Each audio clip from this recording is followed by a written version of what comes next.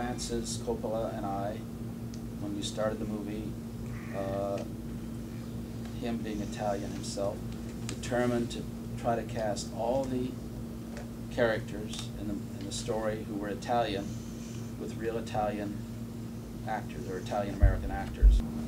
Because Francis felt that there would be some authenticity about Italian-American life and behavior would come through naturally from these actors who were Italian-American without having to be told everything to do, because it was just in their growing up, how they lived the Italian-American life. So we saw every Italian-American actor in Hollywood and New York. And a good example is the sequence that he's in, the wedding party. Almost everybody in that sequence is Italian-American, except Jimmy Caan, who wasn't Italian-American.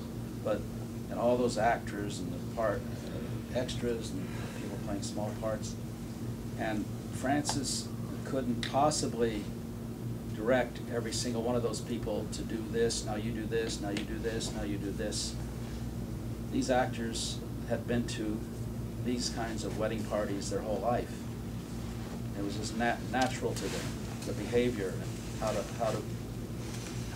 what those parties were like. It was just natural to them, and it came through on the screen.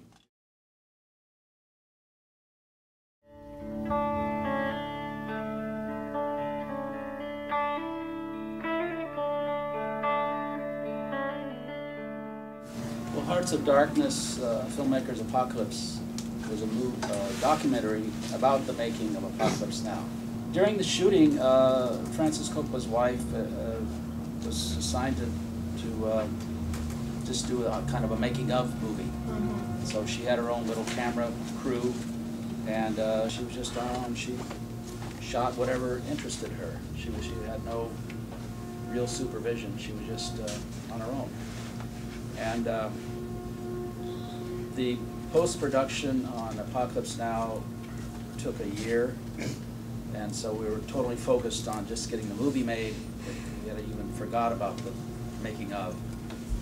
And then some years went by that we just kind of forgot about that footage.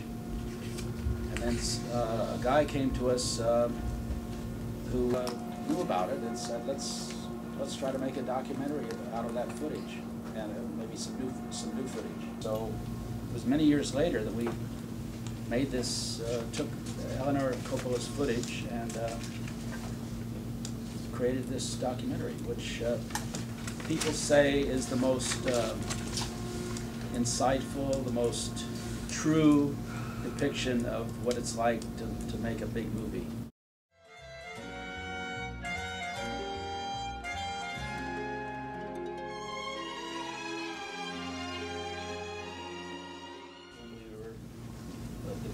Godfather was so popular that it was obvious to do a sequel.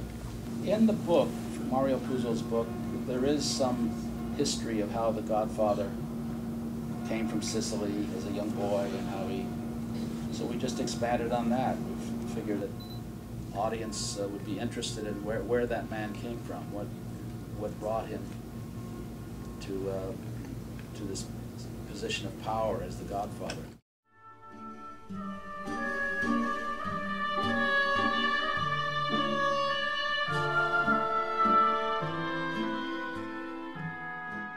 It's true. I think it's an excellent film. It was nominated for Best Picture that year. It's just become a kind of a cliche to say that, but I think if you look at that film now and without thinking about all the talk, you will see it's worthy. It's worthy of the other two. And it deals with some very important things about the Vatican and the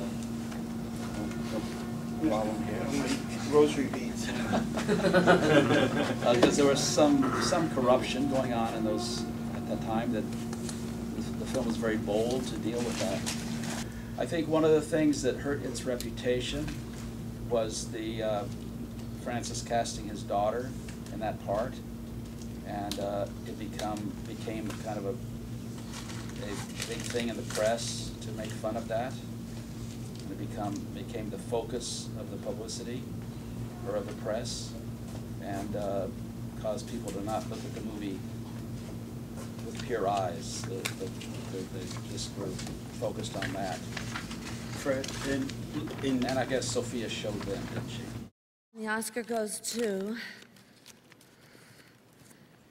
Sofia Coppola for Lost in Translation. This is Sofia Coppola's first Academy Award. This win makes her family the second three-generation Oscar-winning family. The first was the Houstons, Walter, John, and Angelica.